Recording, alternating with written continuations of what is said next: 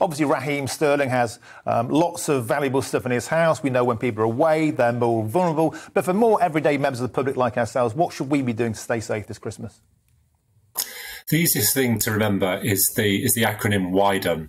And believe it or not, over a third of burglaries take place through unlocked or open doors and windows. So WIDEN, the W of WIDEN stands for windows and just simply making sure they're locked. The I stands for internal lights or radio on a timer. So, you know, when you're out, that your lights or possibly a radio go on a timer to make it look as though you're inside. The D stands for doors, simply making sure that they're locked. And the E stands for exterior lights. If you've got exterior lights on your property with a movement sensor, obviously burglars, the last thing they want is to be seen. So those are really good deterrents. And the last one, the N for WIDEN, is for neighbours. Being in contact with your neighbours so you can look out for them and they can look out for you. It's something like joining Neighbourhood Watch as part of that.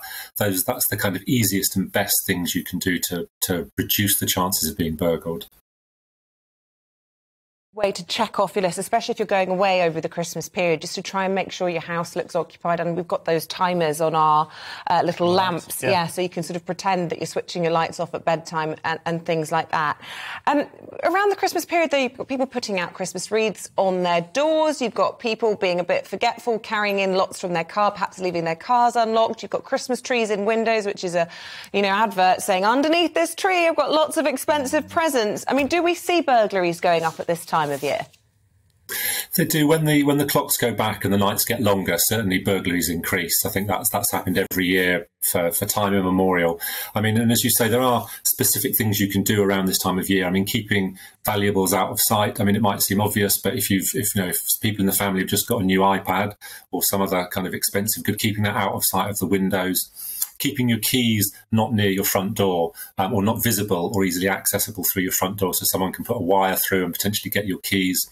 Some of the other things which might be a bit less obvious are things like making sure after Christmas or even before, not having lots of packaging outside your house of expensive, easily portable items. You know, if you've got, a jewellery wrapping or expensive electronic items and the wrapping's all outside your house or next to your bin or something, that's a clear indication that those products are inside. So those things are really sensible. And I think people sometimes don't think about things like ladders or bricks or tools that might be really accessible around your house or flat or whatever, that burglars might use those to gain access. So I think those are some of the things you can do. Obviously, nowadays, there's a whole range of video doorbells and outdoor cameras and those kind of things, which are all really helpful as deterrents. I mean, there are some rules to video cameras. Basically, you need to make sure that you're just filming within your property and with your boundaries. And if you're not, you need to make sure that you're complying with data protection. And I mean, there's certainly lots of information on all of this and the WIDEN acronym on the Neighbourhood Watch Act website, which is ourwatch.org.uk.